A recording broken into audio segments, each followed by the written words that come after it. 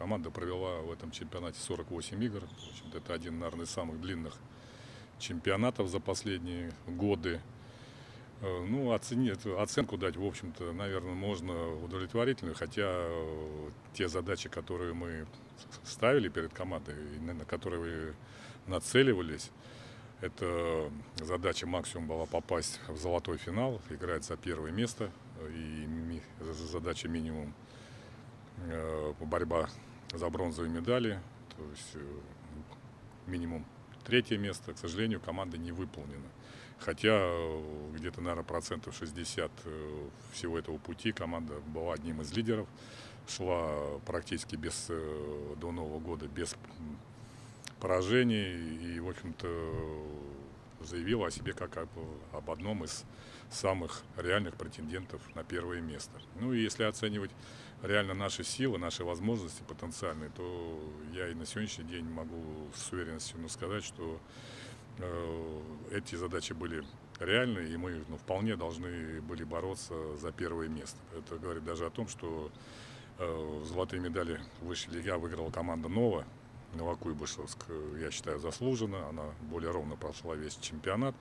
Но в игре, в очном поединке с нами, в общем-то, мы из 4 игр выиграли у них 3. Это, наверное, о чем-то говорит, что действительно мы реально были одними из наиболее вероятных претендентов. Почему так получилось? Ну, получилось, наверное, так, как заслуживаем, так оно и получилось.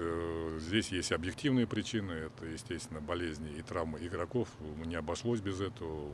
Здесь на нас очень, так сказать, сильно повлиял ковид, где мы довольно-таки длительный промежуток времени не могли играть полноценной шестеркой и, в общем-то, затрачивали достаточно много сил на те игры, которые должны были проходить более легко. И конечно, самая главная наша потеря это в конце чемпионата, как раз перед финальной частью, потеря основного игрока команды Сапрунова Кирилла, нашего диагонального игрока, который нес, конечно, большую нагрузку в атаке и играл довольно-таки успешно, результативно, что, в общем-то, в целом и сказалось на конечном итоге.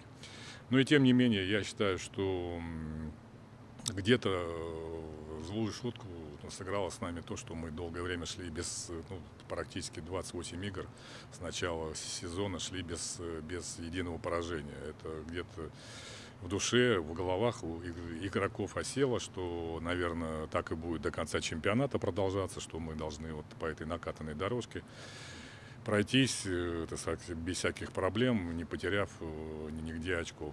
И уже в финальных играх, там, где к нам добавились команды из восточной группы, довольно-таки ровные команды, что и показал итог чемпионата, что они заняли все первые 3 места. И это говорит о том, что вот именно та группа, наверное, была чуть посильнее, более ровная по составу, и с теми командами, для того, чтобы их обыгрывать, надо прикладывать, как я считаю, не просто усилия, а сверхусилия. Вот нам этого понимания не хватило, да, то, что с такими командами надо выкладываться в каждой игре на все 100% для того, чтобы их побеждать. Вот то, что мы и не сделали, особенно это как раз сказалось в играх с Екатеринбургом, и на выезде мы проиграли, в общем-то, в равных играх. Там, особенно во второй игре, в первом круге, там 2-3, и в финальной части уже, когда играли за выход в суперфинал, 2 домашние игры, пусть в упорной борьбе, там на больше-меньше партий, но в итоге результат был не в нашу пользу. Ну и сыграл, конечно, это то, что уже на выезде, как всегда, как по русскому обычаю, когда себя загоняем в угол, надо где-то искать дополнительные силы, возможности. Характер команда, в общем-то, это проявила. Я не могу ни в чем упрекнуть ребят. Они действительно 2 игры в Екатеринбурге, повторные за 3 место, бились от начала до конца. В первый день этого хватило, довольно-таки уверенно мы выиграли там 3-1. А второй день, конечно, вот этих моральных сил, так сказать, вот этой сверхотдачи, будем так говорить, чуть-чуть не хватило. Ну и, конечно, здесь, наверное, справедливости ради там следует отметить, что не без помощи, так будем говорить, сомнительных судейских решений, 5-я партия закончилась в пользу хозяев.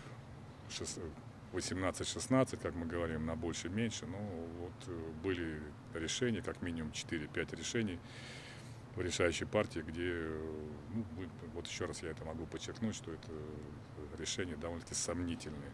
Но, тем не менее, как получилось, так получилось. К сожалению, задачу мы не выполнили. Я еще раз повторюсь, может быть, но акцентирую на этом внимание, что в целом можно оценить удовлетворительно именно то, что команда показывала достаточно интересный и красивый волейбол, что нравилось нашим зрителям, нашим болельщикам, что, в общем-то, реально отражало все возможности команды. Вот в этом плане я бы сказал, что, ну, наверное, мы, в общем-то, выполнили ту задачу, что показывали именно ту игру, которую от нас хотели видеть. Ну, а если вот брать конкретный результат, занятие места, как мы говорим, да, подойти к этому более формально, то мы его не выполнили. Конечно, это не может служить удовлетворением, и, конечно, оценка здесь неудовлетворительная. Ну, я думаю, это будет хорошим уроком для всех игроков, для их понимания и для дальнейшего роста, для того, чтобы играть все время на высоком уровне и показывать стабильные результаты. Для этого надо в первую очередь научиться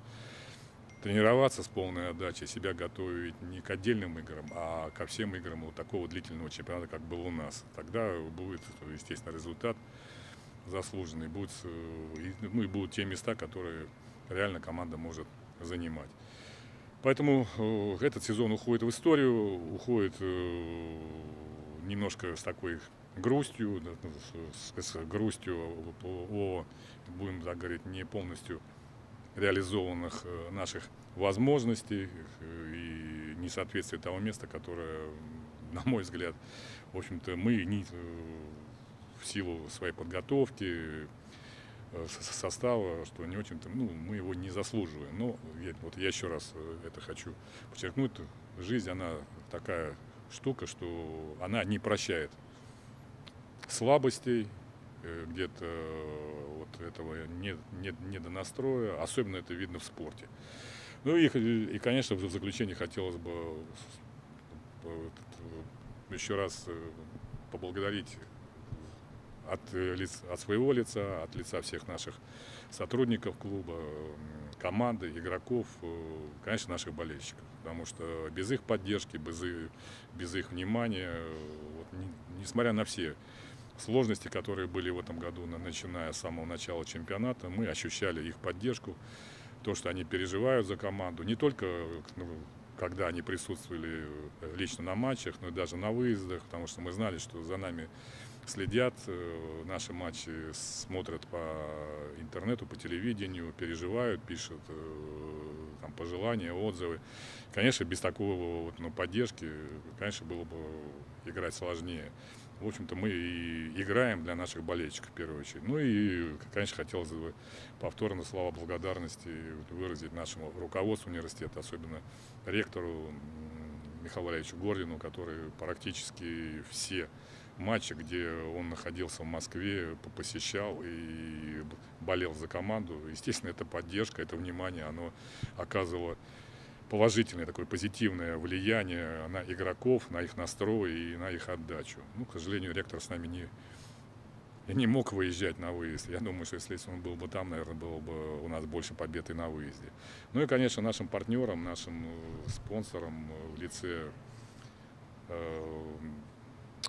Ростеха, генерального директора Сергея Викторовича Чемезова, его всех структурных подразделений, которые в этом году оказывали нам поддержку. Понятно, что без этой помощи, внимания очень тяжело решать какие-то серьезные задачи, выигрывать какие-то места. Ты себя ощущаешь, так сказать, полноценным в этом процессе, когда уверен в том, что твои тылы надежны. А эти вот тылы как раз и создаются теми людьми, теми организациями, о которых я сказал. Поэтому еще раз большое спасибо. Надеюсь, что мы в следующем году будем ставить не менее высокие задачи. Будем сейчас работать над усилением состава, потому что вот я, может быть, не сказал об этой причине, это тоже явилось одной из причин, что не было длинной скамейки. Мы сейчас над этим будем внимательно работать. Надеюсь, что будет усиление, и опять будем ставить задачи, которые перед нами поставил университет, ректор, бороться за первые места с тем, чтобы в перспективе играть в лучшем дивизионе нашего отечественного волейбола, то есть в Суперлиге. Все у нас для этого есть, для подготовки, значит, будем идти вперед.